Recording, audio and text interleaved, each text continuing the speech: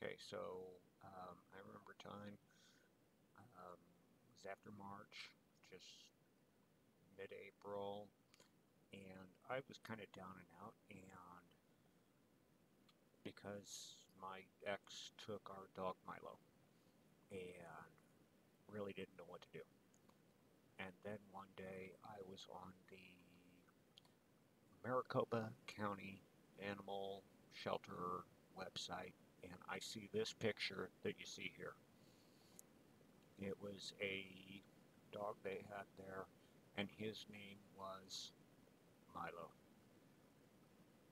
And as soon as I saw that picture and seeing that goofy little face, I knew that I I had to go there and get him from there. And I headed down there. So I was headed down there, and I contacted, well, the only friend I knew that would help me out with this. I said, um, I need some help getting my dog home. And he said, yes. Where? And I said, where and when? And I headed out on the bus to go to the Maricopa County Animal Shelter, and I wanted to see him before meeting him. And this was just as soon as I got inside the door, and there he is.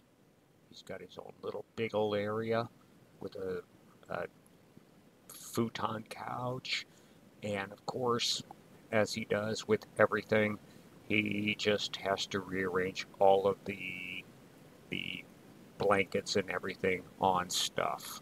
He does that to this day.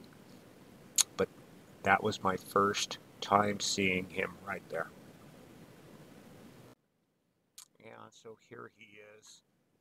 This is the first time I was able to get close enough that he actually knew I was there, and he he was barking at the door, and then he all of a sudden he turned around and looked at me, and I think that he knew at that very moment he had found his forever home, and they really do make sure that people are perfect fits for animals. I actually had to wait another hour to actually go out into a little area where they bring the dogs out to the people, let them interact with them, give them some treats, walk them around, and when nice little uh, girl t- that volunteers there and takes care of them and takes them out and things like that. She asked me, "Do you have any questions about this?" And I says, "Well, okay, yes, I do. My first question is, what kind of toys does he like? What kind of food does he eat?" And she says, after we about 10 minutes of this, she says, "Do you have any other questions?" And I says, "Yeah, where do I sign to get him out of here?" And she went, "Milo's got a home." And of course, our intro picture was his first moments of walking around. But as you and you'll one of the things you'll see is the bandana he wears. That was just a little triangular piece of cloth that they had tied around his neck. Um, this was after about 15 minutes being at home. He learned that he's allowed on furniture, and he got a real bandana. And it's not the same one he wears today, but if you notice by his tail, you see the polka dot piece of white fabric.